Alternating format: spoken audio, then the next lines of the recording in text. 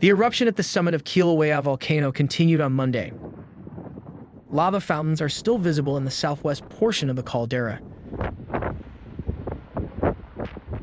The alert level for Kīlauea is watch, and all activity is confined to the summit caldera within HAWAIʻI Volcanoes National Park. According to the USGS Hawaiian Volcano Observatory, seismicity at the summit has been low over the last 24 hours, but tremor has increased gradually. Tilt meters are recording a deflationary signal, and sulfur dioxide emissions remain elevated. A gas plume can be seen rising above the caldera and getting carried to the southwest. A magnitude 4.3 earthquake that shook the island of Hawaii late Sunday night was part of an ongoing swarm of deep seismicity that has been occurring beneath the Pahala area since 2019. It had no apparent impact on either Mauna Loa or Kīlauea volcanoes. The fusion of lava over the past day has covered the southwest portion of the crater.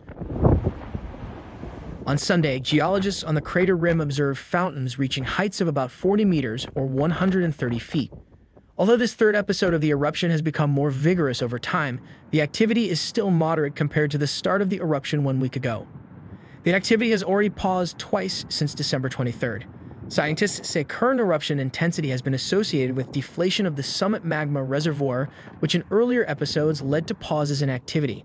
They say it is uncertain if these fountain levels will be sustained. In the past, similar eruptions had vigorous activity in the opening days and then dropped over time to sustainable low fusion rates. The eruption could also slowly diminish and end at any time.